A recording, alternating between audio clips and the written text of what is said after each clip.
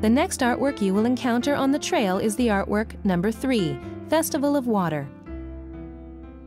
This place with a cool artificial waterfall used to be the location of a hotel, and now it is known as the spot where visitors can enjoy the most beautiful scenery of Seogwipo.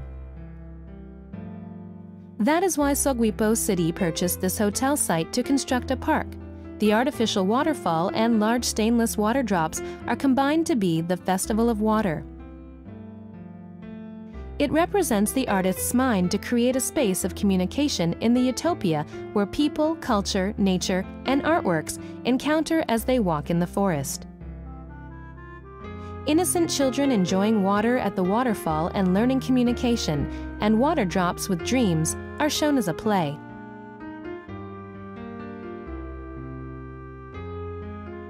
After you pass the waterfall, a rest area at cozy Seokgijong Park is waiting for you.